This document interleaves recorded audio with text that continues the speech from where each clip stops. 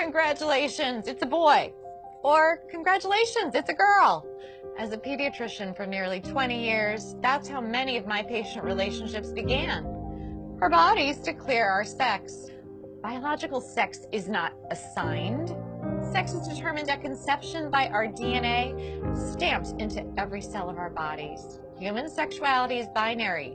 Either you have a normal Y chromosome and develop into a male, or you don't, and you will develop into a female. There are at least 6,500 genetic differences between men and women.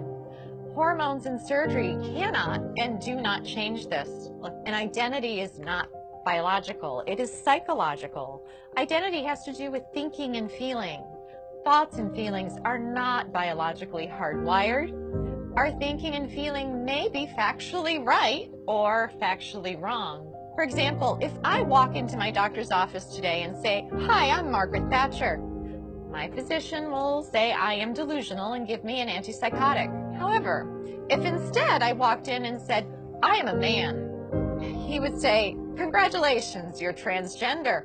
If I were to say, "Doctor, I am suicidal. I'm an amputee trapped in a normal body. Please surgically remove my leg," I'll be diagnosed with body identity integrity disorder. But if I walk up to that same doctor and say, "I'm a man, sign me up for a double mastectomy," my physician will. See, according to most mainstream medical organizations, if you want to cut off a healthy arm or a healthy leg, you're mentally ill. But if you want to cut off healthy breasts or a penis, you're transgender. Let's be clear, no one is born transgender. If gender identity were hardwired in the brain before birth, identical twins would have the same gender identity 100% of the time. They don't. I had one little boy, a patient we'll call Andy. Between the ages of 3 and 5, he increasingly played with girls and stereotypical girl toys and started saying he was a girl. I referred the parents and Andy to a therapist. Sometimes mental illness of a parent or abuse of the child are factors. But more commonly, the child has misperceived family dynamics and internalized a false belief. In the middle of one session, Andy put down the toy truck and held on to the Barbie and said, "Mommy and Daddy, you don't love me when I'm a boy." What the therapist learned is that when Andy was 3, his sister with special needs was born.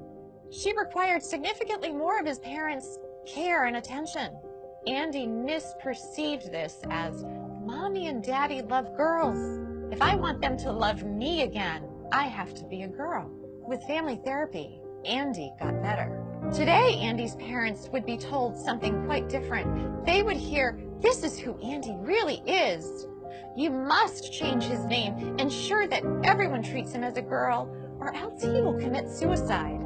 As Andy would approach puberty, the experts would put him on puberty blockers so that he could continue to impersonate a girl. Experts assure us it doesn't matter that we've never tested puberty blockers in biologically normal children. It doesn't matter that when blockers are used to treat prostate cancer in men and gynecologic problems in women, that they cause problems with memory. We don't need testing. No, we need to arrest his physical development now, or he'll commit suicide. But this is not true. Instead, when supported in their biological sex through natural puberty, the vast majority of gender-confused children get better. Yet, we are chemically castrating gender-confused children with puberty blockers.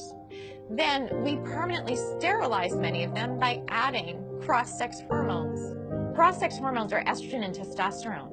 Those put young children at risk for heart disease, strokes, diabetes, cancers, and even the very emotional problems that experts claim to be preventing. P.S. If a girl who insists she is a man has been on testosterone daily for 1 year, she's cleared to get a bilateral mastectomy at age 16. Now, mind you, the American Academy of Pediatrics recently came out with a report that urges pediatricians to caution teenagers about getting tattoos because tattoos are essentially permanent and can cause scarring.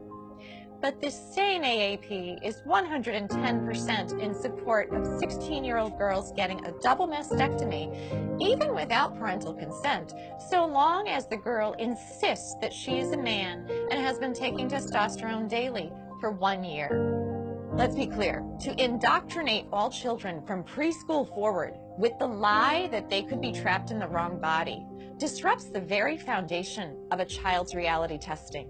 If a child can't trust the reality of their physical bodies, who or what can they trust? Transgender ideology in schools is psychological abuse that often leads to chemical castration, sterilization, and surgical mutilation.